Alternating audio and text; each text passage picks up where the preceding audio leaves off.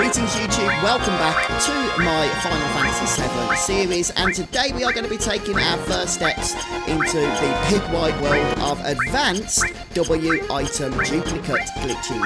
Now this is actually new to me, I've not done this before on a previous playthrough. Obviously we all know about the standard form of this technique where we can duplicate battle items such as megalixirs and elixirs. I've been doing that since pretty much my very first playthrough, but using some of these more advanced methods we can actually duplicate non-battle items, as you can see here with the Minerva Band, an item that is stolen from Elena. And I'm going to show you how you can do this on the Turks boss fight, and then you can use this technique on other enemies in the game that have various steals as well. Now, even these advanced techniques aren't new techniques by any stretch of the imagination, but they are new to me. Like I say, I haven't used them before, so I'm hoping that they're going to be new to some of you as well. I do want to give credit to Lomax, one of my viewers, who has actually made his own series on the advanced W item duplicate glitching thingy, and I would point you to his videos as well. I'll leave a link to them in the description. They're actually going to be far more in depth than what you're going to be seeing from me. I'm just going to be showing you how to do specific instances of the W item advanced glitching, whereas Lomax goes over the whole system in a great amount of detail, and I've learned a lot from it. I know you guys will as well, so make sure you go and check those out and subscribe to his channel as well if you like what you see. So before we actually go to Midgar, at this moment we don't yet have access to the W item materia. We need to prepare before we actually get that materia, because straight away we're going to be encountering the Turks. And the way we do this is we need to stock up on greens. Yes, greens. And that might sound strange if you don't know what we're doing here, but trust me, this is what we need to do. We need to make sure we have one green of every kind in our inventory, and only one green. These are going to be our dummy items. We're going to be using these to glitch and duplicate the items we actually want from stealing. So make sure if you have multiple copies of a green from Chocobo breeding or whatever, that you sell those and just retain one of each green. No more, no less. There are 8 greens.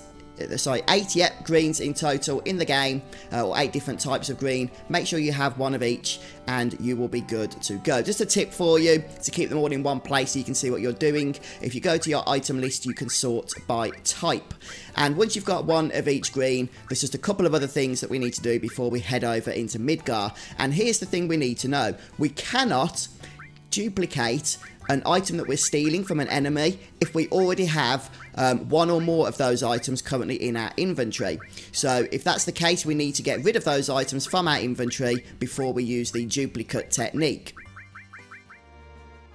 For the purposes of this video, we need to deplete our inventory of the following items: the Minerva Band, the Zedric, and the Tough Ring. Now, if you've been following along with my guide up until this point, or if you've just collected all instances of these items, then you'll probably find you have 1 Minerva Band, 2 Zedrics, and 1 Tough Ring. As a side note, although we don't steal this from the boss, then we can also use the advanced W item steal glitch to duplicate Shinra Alphas on another enemy a little bit further on during the Midgar return.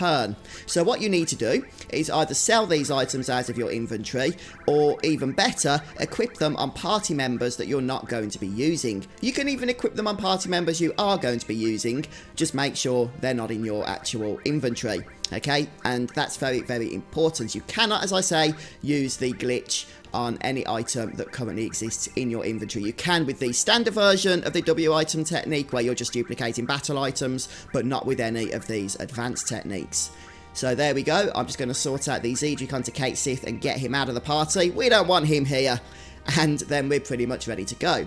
Oh, as a side note, once you've defeated Diamond Weapon, before going back to Midgar, you'll find that Ultimate Weapon is now scouring the place. One thing to point out is that you might want to leave him until Dis 3, because we can use these advanced steal techniques using W item materia on Ultimate Weapon himself. Now, eventually, as we go through the Return to Midgar section, we're going to make our way through this shaft. And when we exit this shaft on the other side, we're going to be in the familiar train tunnels. We saw similar ones earlier on, if you remember. But we're not going to head north. It's very important, because if you head north, then you're going to kick off the event with the Turks, even before the next screen, so be careful. Instead, we're going to go south and just go all the way south. There's a lot of train track to get through. There's a few items you can grab from chests on the way, but ultimately, you're going to the end of the road, or the end of the line, so to speak, where where the yellow shiny W item materia is waiting for us, handily next to a save point. But also thanks to those on live stream for pointing out that actually we're better off not using that save point. Just make our way back to the shaft that we crawled through, because that save point is actually closer to the Turks and the one that's best to use, so that if we need to reload because we do something wrong using the advanced W item glitch on the boss fight, we haven't got as far to run back. Now, before you save, I do recommend just setting up your party, which is really simple to do if you're just going to do exactly what I did, and I'm going to explain that to you. But we'll just get next to the save point first so we can save once we're all good to go here. And it did take me a couple of attempts, I'll be honest with you, to get this glitch working correctly, but hopefully, you know, you might get it first time. In terms of setup then, first things first, we're going to want our dummy items, so that's the greens that we purchased, towards the top of the item list here for easy access in battle, and we're going to need 3, but you might want to have 4 up here, it's up to you. In either case, you need 4 usable items. Okay, 3 of them have to be the dummy items, of which we only have 1 each, and the 4th can either be another dummy item or any other usable battle item. I'll just be using an X potion. And with that set up, we're going to head over to the materia here. Make sure one person has W item equipped, obviously, and then on a different character, you're going to want steel equipped. Okay, now what I'm going to recommend is on this character for this particular boss fight, you have Hades added effect combination in armor. And that will allow you to use the sneak glove for successful steal chance increasing rather than having to use a ribbon. And Elena does cast confuse, so you are going to need a ribbon type effect even if you don't have the ribbon equipped. And finally, on your third party member, I recommend a restore all combination so that you can cast regen. And one final thing, make sure you have the ATB set to wait mode. That way, while you're going through the glitch and duplicating items, the enemies aren't going to be attacking you. Right then, okay, once you're done, make sure you save and we should be good to go. Now just follow what I do exactly and hopefully you'll get this on the first attempt, but if not, at least you can reload and you're right there next to the boss fight to try again. Now this fight is against 3 Turks, Elena, Reno and Rude, and each of them has an item we can steal, the Zedric, the Minerva Band and the Tough Ring, hence the reason why we've emptied all instances of those items from our inventory. So we can get 99 of each here using this particular glitch. Right, here we go then. And you've got to get the timing down right on this, so don't worry if you don't get it first time. Once you got the hang of it, it's no problem. Step 1 is cast a spell. While the spell animation is happening, or before it happens, have character 2 select steal, and then have character 3, before steal happens, use one of your dummy items so you have an empty space in your inventory. There goes the spell, here comes the steal, there's the successful steal. We can now use the W item glitch to duplicate that successful steal up to a maximum of 99. So just to clarify then guys, you need to cast a spell first. This is important because it will get an animation in the queue so that you can then queue up your steal and open up your W item window in order to get an empty space by casting your dummy item before the steal actually goes off. If you don't cast a spell with your first party member, as soon as you select steal, you're going to steal before you even open the W item glitch, and then it's going to add the steal onto the bottom of your item list. It won't put it into an empty space, which is what you need. So hopefully that makes sense, but just do exactly what I do there and it shouldn't be a problem.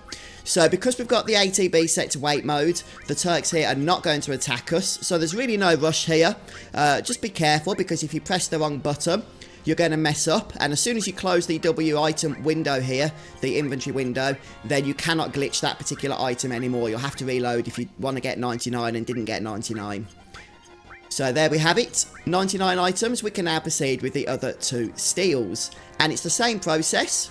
So we're just going to come out of the menu now that we have 99 of the first steal, and repeat the process. So I'm not going to cast regen this time, we'll just cast cure 3. And immediately we'll get steal in the queue, this time on Rude, and then cast regen greens. That's our second dummy item, leaving an empty space in the item list. And hopefully the steal will be successful.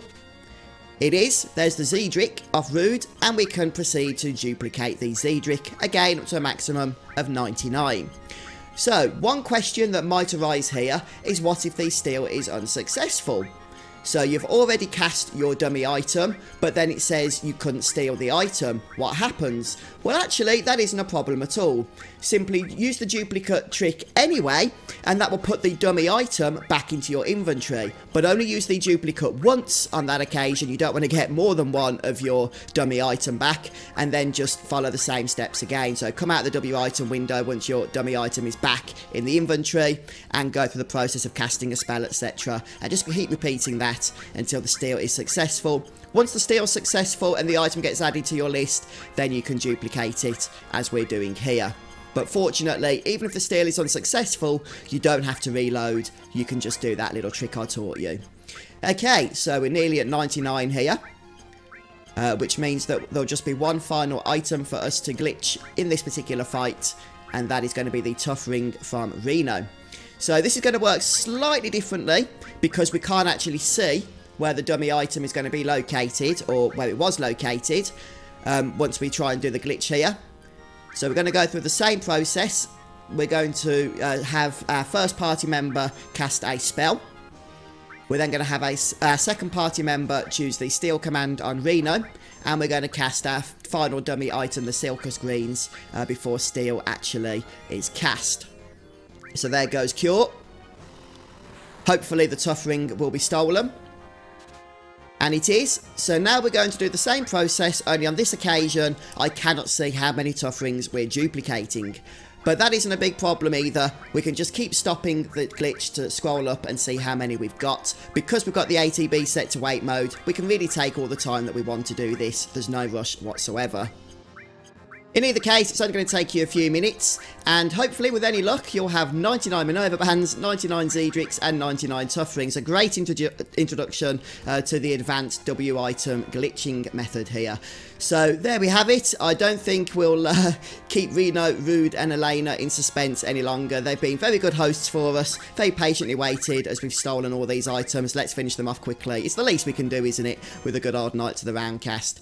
But obviously guys, there's a lot further applications we can use the W item advanced techniques with a little bit later on, and I am going to be showing those to you as well. But don't forget to make sure you check out Lomax's videos. He gives a tremendous comprehensive overview of the entire W item glitching system from start to finish, and all of the uses that it can be useful for. So please do go and check that out. I've watched his videos myself, found them very, very helpful. And that's it for me for today, guys. For future W item glitches, I'll make sure to share those with you. But I hope you all have a fantastic day, a wonderful 2020, and I'll see you in the next episode. Take care, everyone. Goodbye.